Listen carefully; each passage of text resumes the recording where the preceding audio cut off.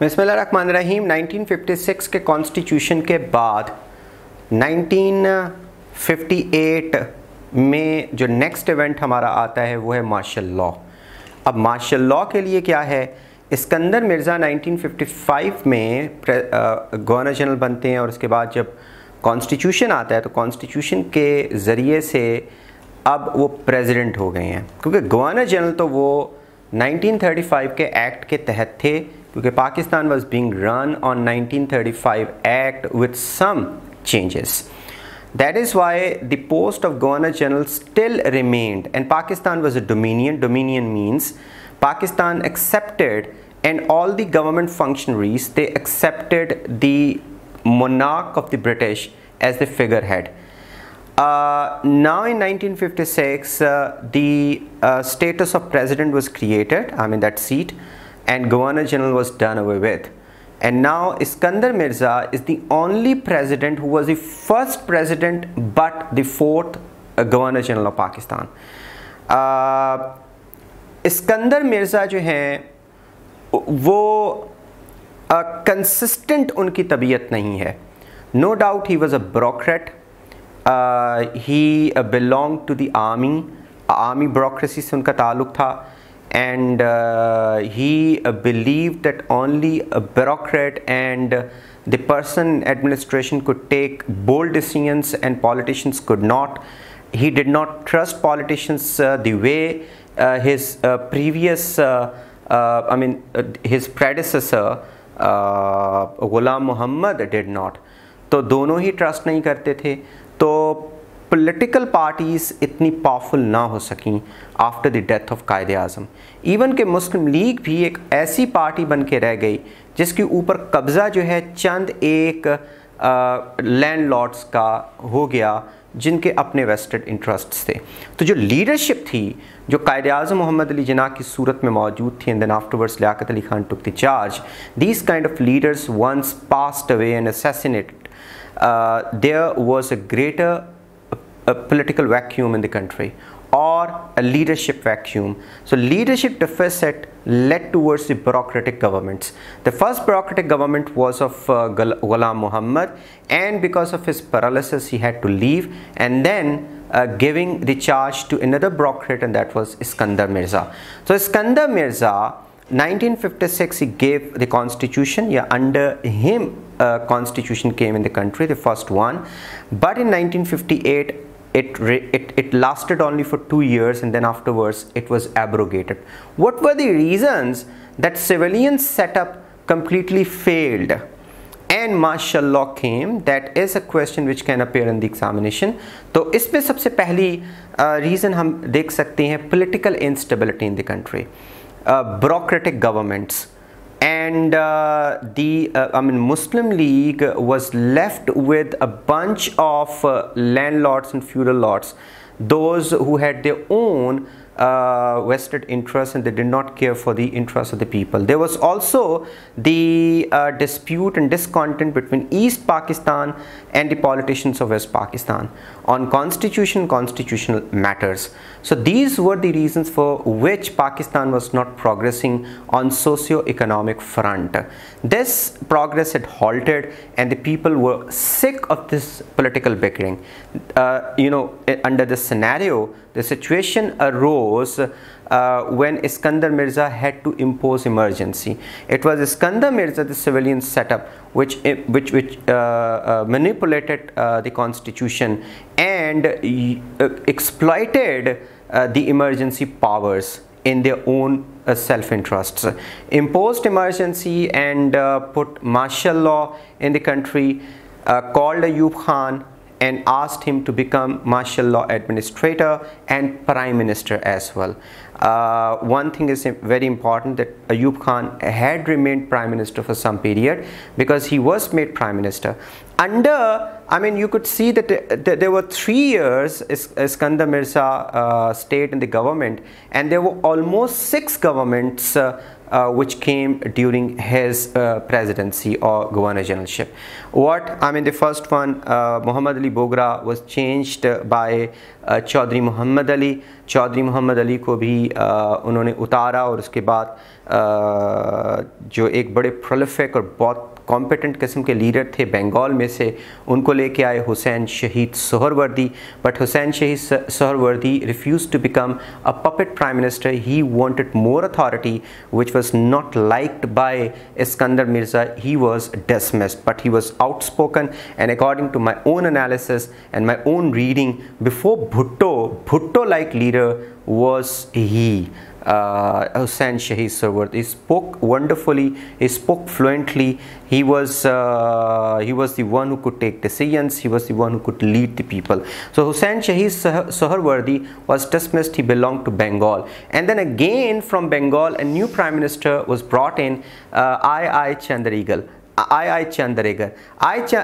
Chandrasekhar could not remain for a longer period of time, and then he was replaced by a politician from Sargodha, that Sargodha division. His name was Feroz Khan Noon.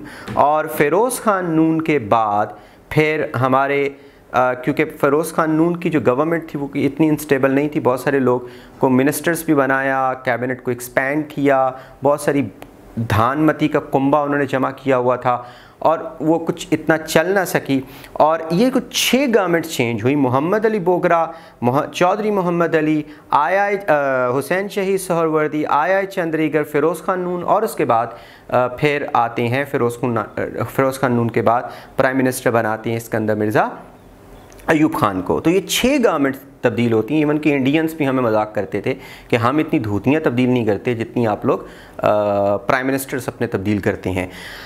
तो इसमें जो instability थी, the coming and going of the governments, that could not bring in that stability which was needed for the business activity to generate in the country. The investor was not coming, and then droughts and famines, they were hitting Pakistan. Under this kind of situation, we needed a very powerful leader such like Liaquat Ali Khan or Quaid-e-Azam, but their demise, premature death, that had cost Pakistan a lot. So for these reasons, when Hussain Shahid Sohrawardi in 1958, he was trying to gather the politicians together from East Pakistan and West Pakistan, and was threatening Iskandar Mirza to launch street agitation against him if he did not call elections or put his popularity to test. Iskandar Mirza knew very well that he could not go and fight elections because he did not command respect of the people, and he knew very well that even in the assemblies, the people or the representatives of the assemblies, they did not like him, and he could not take the vote of confidence there even. That is why he went to the extreme level. He imposed emergency, placed martial law in the country, called Ayub Khan, made him prime minister and chief martial law administrator, asked him to fix the miscreants, these politicians who were gathered around Hussain Shahid Sohrawardi. And there Ayub Khan had got these kind of invitations to become prime minister earlier, but he had resisted because Quaid-e-Azam Rahmatullah had instructed army to remain in limits and do not come into politics, do not make policies, because this is not your domain. This is what Quaid-e-Azam had said to army. So army was committed to it, but these were civilians who were committed equally to drag army into politics. So this time Ayub Khan could not resist. When he saw the situation, he came in, became prime minister. He was also the selected member of the cabinet that time. Ayub Khan, defense minister, he was serving as a defense minister in the cabinet, and then afterwards he became prime minister and martial law administrator in the capacity of commander in chief. But once Ayub Khan came, and I mean the Hawks came, they wrapped up the system of Iskandar Mirza. Iskandar Mirza had to exile, and then Ayub Khan's era started. So we see what are the reasons for Ayub Khan's coming. I mean, the first martial law 1958, and that these reasons were many, but some of the reasons are put down on the board. The first one was political instability. As I've talked to you earlier, 6 governments in 3 years, they had been changed, and then afterwards socio-economic progress halted because political instability never ever ensured political economic progress and social welfare programs. Then bureaucratic governments. I mean, there were 2 bureaucratic governments. Most of the time they spent 1950. They were of, I mean, after Liaquat Ali Khan in 1951, they became Ghulam Muhammad. Until 1958, that bureaucrats remained powerful in the government. So bureaucratic governments and their distrust in politicians because they did not trust politicians. That is, politicians that did not become so mature and powerful. Elections were not coming into Pakistan, and Pakistan was being run on the same general election which was held in India in 1945-46. There was a little election in between, but that was not a general election. So general election did not come in Pakistan till 1970, when Pakistan had first general elections and Pakistan broke up into 2 parts.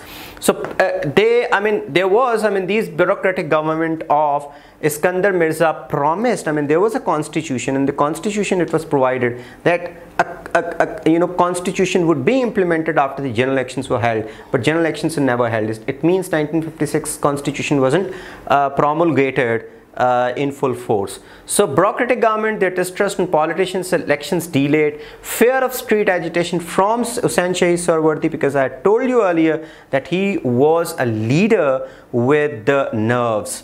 So he started putting together all the politicians from East Bengal and West Pakistan, and then he was threatening the government to hold elections or show their popularity, otherwise he would start street agitation. These were the reasons. And then common man was fed up of political bickering, that dispute, that in fighting, common man was not happy. Common man wanted in the country progress, simple progress. He wanted his shop to work well. He wanted his job to pay him dividends. He wanted his economy or his household was doing well, but he did not want all that bickering or political discontent. So after Quaid-e-Azam, bunch of landlords with vested interests were left in Muslim League. So Muslim League was not that powerful Muslim League which was the Muslim League under Quaid-e-Azam. Even Quaid-e-Azam knew very well that his lieutenants in Muslim League were weak. So we could say that there was a leadership vacuum. For all these reasons, martial law came, and once martial law came, the people were very happy. Even public welcomed the military. When in 1958 military came in politics, public welcomed the military. You know why? Because they thought that military could bring about stability in the country. They knew very well only military was a powerful organization and an established one. They could deliver on social and economic fronts. Even Muhtarama Fatima Jinnah gave this statement in 1958 that with the coming of military, Pakistan is saved now. I mean, that was Muhtarama Fatima Jinnah's stalwart personality. She was giving a statement in favor of military, so much sick they were of that political bickering in the country. So now public welcomed the military, and then there was another reason, that military was considered to be the only hope against the bigger India, and India was threatening Pakistan. Thus this security dilemma which was generated in 1947, that also helped people welcome army or military at this time. So Ayub Khan started with that much confidence. Ayub Khan started with as much confidence. Political stability came in the country, which was his promise, and then he wanted to bring in democracy in Pakistan, but he said that he did not believe that the politicians could have mature thinking, or could be mature enough to bring in a good democracy in Pakistan, and he thought that public was not mature enough to bring in good politicians. That is why he dubbed his constitution reforms as democracy with discipline. I mean, democracy with discipline, that was what his slogan was. And then under this, he started the programs of economic progress. Once political stability was reached, and then afterwards economic programs started.